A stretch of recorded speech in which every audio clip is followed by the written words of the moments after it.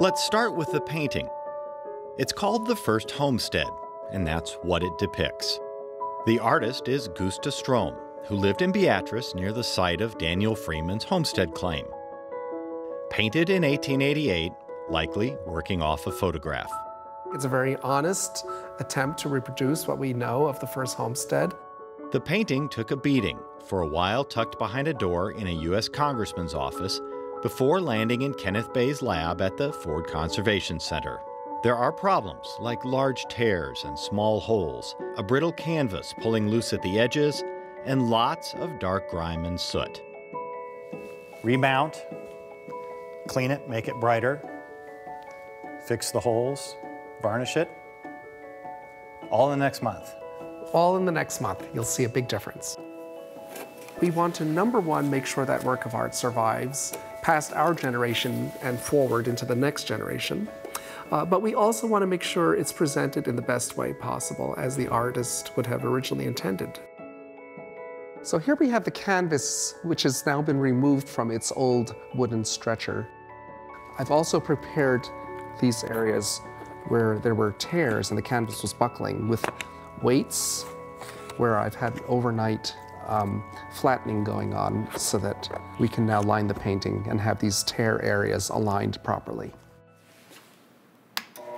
Adhesive is helped by a heated table and vacuum to attach the painting to a new reinforced canvas.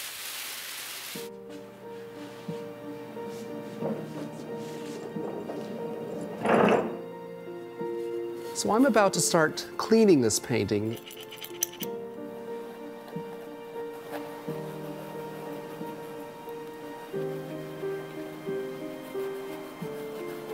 Getting rid of decades of exposure to black soot.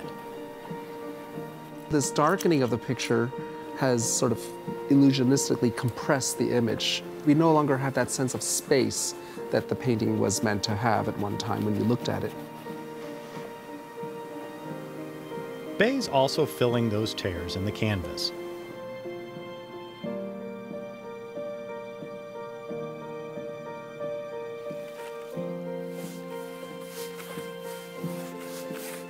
By varnishing, I'm adding a protective layer, but aesthetically, I'm adding a layer that fills in that finely pitted surface and gives a nice even saturation and a slight gloss to the painting.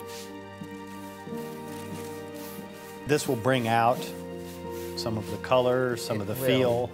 Not only will it even out the sky, but it'll especially saturate and darken all the dark foreground terrain.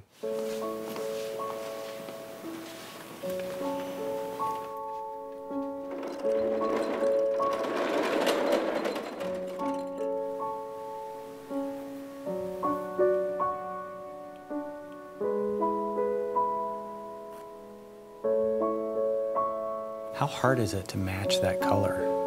What I actually see is not just one color, but it's a whole sequence of colors. I'm trying to create the same illusion that the original painting has of layering little wisps of color. And I'm using pigment and paint medium, which is easily removable. That, plus a lot of testing, provides a safety net. But to me, working on another artist's creation, owned by someone else, would be nerve-wracking. One of the skills that I've developed is knowing what not to do, knowing the battles to pick, knowing where to stop and knowing my limits. And even conservation can have limits. And so we owe it to the artist and also the owner of the work of art to know what we can't do for them. So that's how I stay out of trouble.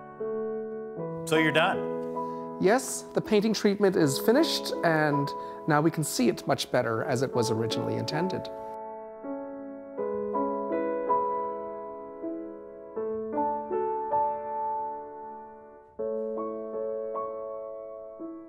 Gusta Strohm's The First Homestead leaves refreshed for display at the Homestead National Monument.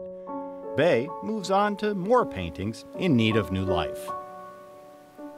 I think art conservation is very important because we only have the material heritage, the artwork, the historic artifacts that we inherited, that have come to us down through history.